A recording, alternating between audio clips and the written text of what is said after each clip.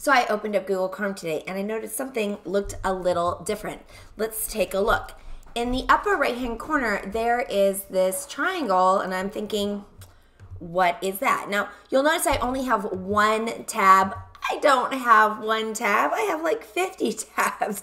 I like to do a Control N if I'm going to do a video so I can have just one tab for what I want to focus on. So I did a Control N so you can see that I just have the one tab. And then I notice over here, what is this? So when I click on the tiny triangle, it says search my tabs and it's showing me these other tabs. Well, what tabs are those? Because I only have one tab. So actually I have multiple windows with tabs in them.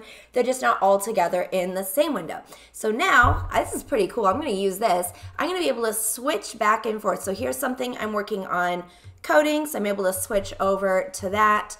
And you can see that just popped back open the window. It didn't combine them together.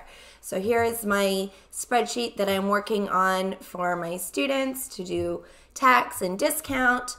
And I'm able to switch back over to my new tab right here. And so now I'm going to be able to much more quickly figure out where the heck my stuff is, because I very oftentimes have multiple tabs but in different windows, and then I'm always scrambling like, how do I find this thing that I was working on when I have all of these tabs? So now I can use the triangle up in the corner.